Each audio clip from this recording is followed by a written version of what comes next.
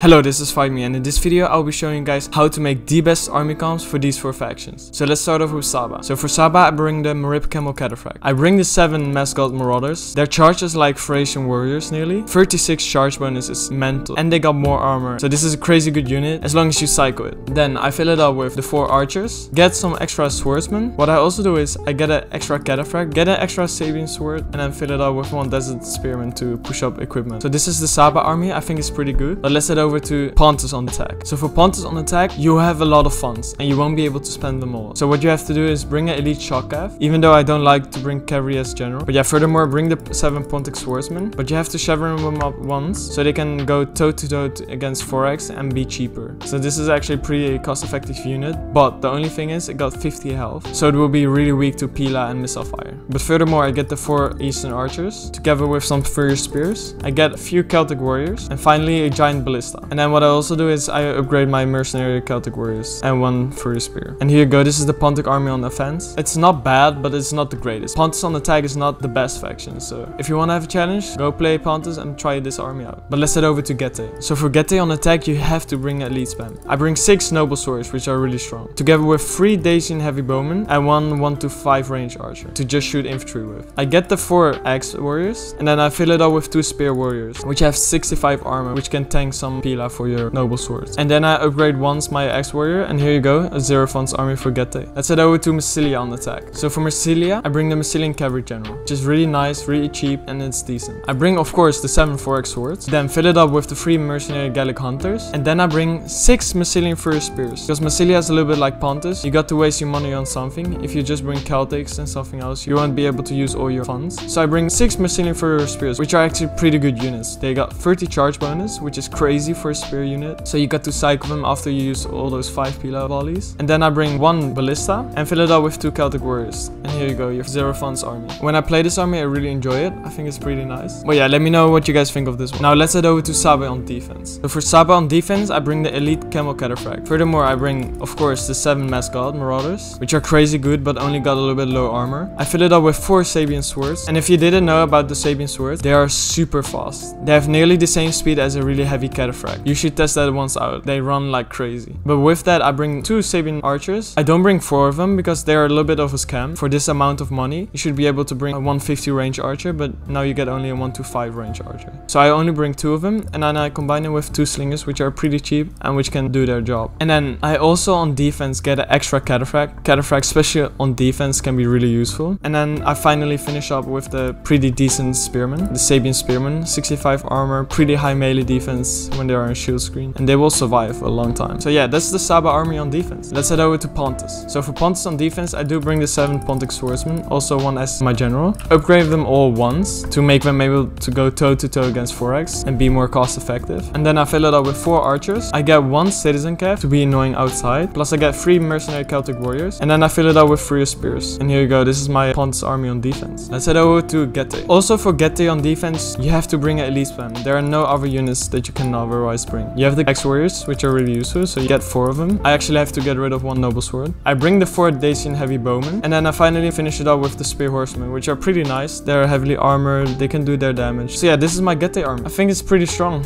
even on defense. So yeah, let's head over to Massilia. So the Massilia army I really enjoy. It fits perfect with the funds, and it's really nice and balanced. So what I do, I get the Massilian cavalry general, I get the 3 archers and the 1 slinger, because that's what you need for your missile force. Especially on defense, you got to bring that slinger. Then I fill it up with the 7 4x swords. I get 3 Furious spears because they're really good and they're really useful to shoot elite infantry or zone out archers, etc. And then I fill it up with Celtic warriors. And here you go, your perfect 0 funds army. If you enjoyed it, smash the like button and make sure to watch this video, where I'll be showing you how to make the best army comps for 4 different factions. So I will see you guys there. Bye bye.